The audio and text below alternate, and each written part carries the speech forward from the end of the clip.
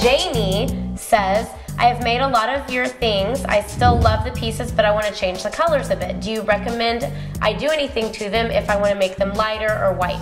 First of all, Jamie, I say we feel your pain, because that is, Ashley painted her kitchen cabinets within a year of moving in her house. They've been painted twice in 3 years. I will say we just shared a video on 4 different finishes. Those are, the painting options are super great for starting with something that's already stained. That chalk paint, you don't even have to put a primer down on.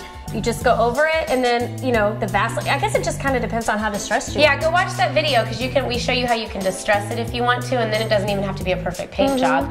And there's a great poly that you can put on top of it if you use the chalk paint. So go watch that video. Yeah, a light distressing covers a world of sin. Your kids knock it over and like put a ding in it, and it was supposed to be there. We've got 8 kids going on 9 with Whitney's on the way. We build everything distressed, because if it gets nicked, it doesn't matter. That's right.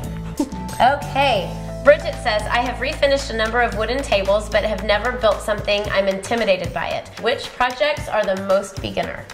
Great question. Do you want to start with this one? Yeah, we always say start out with a DIY, very crafty project. We have a ton of them on our website. If you go to DIY crafts, most of them require 1 or 2 tools.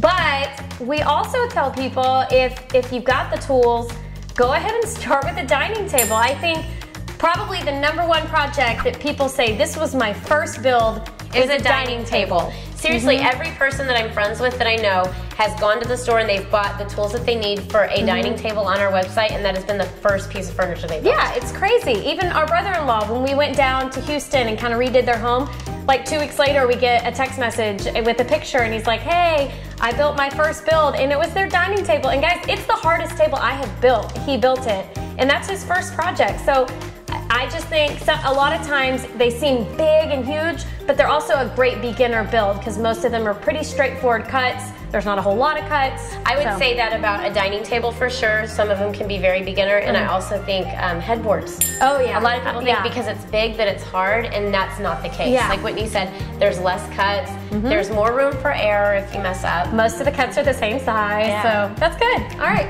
great question.